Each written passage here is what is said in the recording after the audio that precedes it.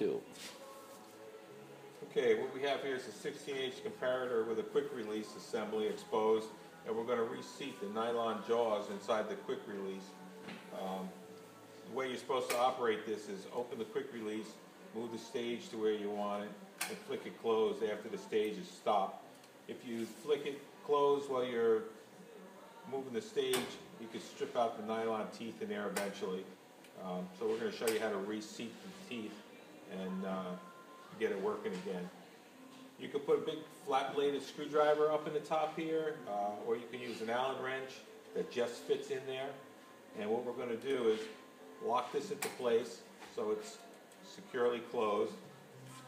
And then we're going to put the Allen wrench in the top of the jaws here and pry the jaws open on the top, which is going to push the nylon against the lead screw.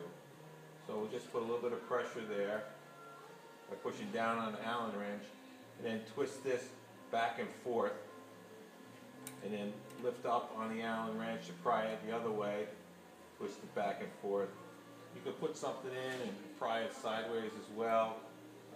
Any way to pry these top apart, because once you pry the top apart, it puts pressure on the bottom.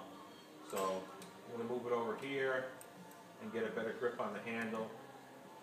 Put a lot of pressure on it, and then twist the handle back and forth, and that cuts new teeth in the nylon jaws. And you can do this at a couple different spots on the stage. Make sure it's locked in good before you seat it, and then cut the teeth in. And then when you start turning this, it should be already locked in place. You shouldn't jump and lock in place. If it jumps, you're going to have to reseat it again. But that's it. That's pretty simple. Just cuts the teeth in the nylon a little bit deeper, and you should be okay after that.